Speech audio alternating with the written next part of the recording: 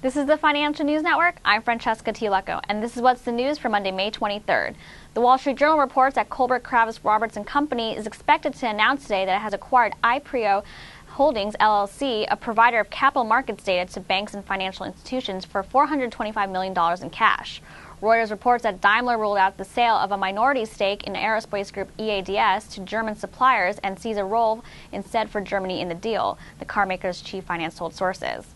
Bloomberg reports that the U.S. regulators want more detail from Toshiba on its new reactor design, which may in turn delay its approval for use by power companies like Southern Company and Scana. The Associated Press reports that lawmakers in the UK say they are still significantly concerned about Kraft's takeover of Cadbury, though the deal was completed over a year ago.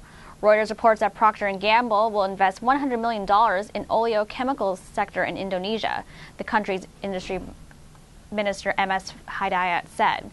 Finally, Bloomberg reports that Johnson & Johnson won approval last week for the first new AIDS medicine since 2008, expects to introduce 4 drugs this year and may combine for annual sales of $9 billion, helping to offset product recalls and declining profit for medical devices. For more updates, stay tuned to the Financial News Network. I'm Francesca Tilecco.